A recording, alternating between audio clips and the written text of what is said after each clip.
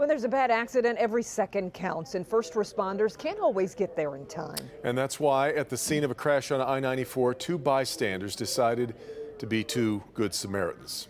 Victor Williams has their story. Well, when this accident happened on I-94, you had a lot of drivers who were passing by the person trapped inside of the vehicle that was overturned, but not two men who decided to jump into action because it was the right thing to do. It must have just happened about 5-10 minutes because traffic wasn't backed up. Dramatic cell phone video shows a young woman being pulled from an upside-down car that crashed onto I-94. The two behind the rescue, brothers Stedman and Brian. We seen some people stopping, you had a few, but everybody else kept going. This is our exit anyway, casual, so I got out, made the call.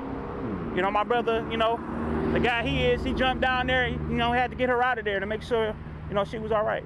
In a split-second decision, Stedman made the choice to run and help the young woman that was trapped inside. I pulled her out, made sure she was good, and that's pretty much it. My job was to make sure EMS got to her. I sat there, waited.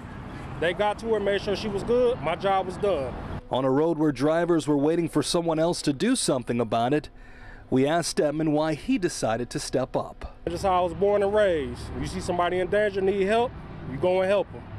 That's all it was. Now, what led to this accident happening in the first place is still being investigated.